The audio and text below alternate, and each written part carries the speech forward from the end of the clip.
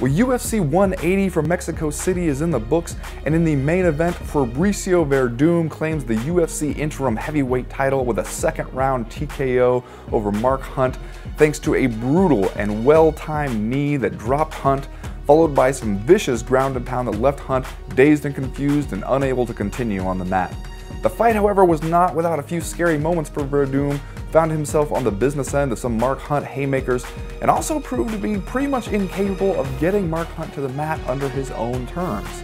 Of course, in the second round, Werdum calmed down a little, found his game, and proved that his striking skills are pretty dangerous as well, and that gives everybody in the heavyweight division something to think about.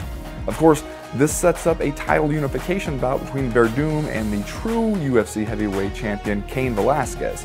Of course, by the time that bout actually takes place, Velasquez will have been off for well over a year due to injury. Meanwhile, Werdum has stayed sharp, stayed pretty active, and you gotta think that'll play in the interim champ's favor.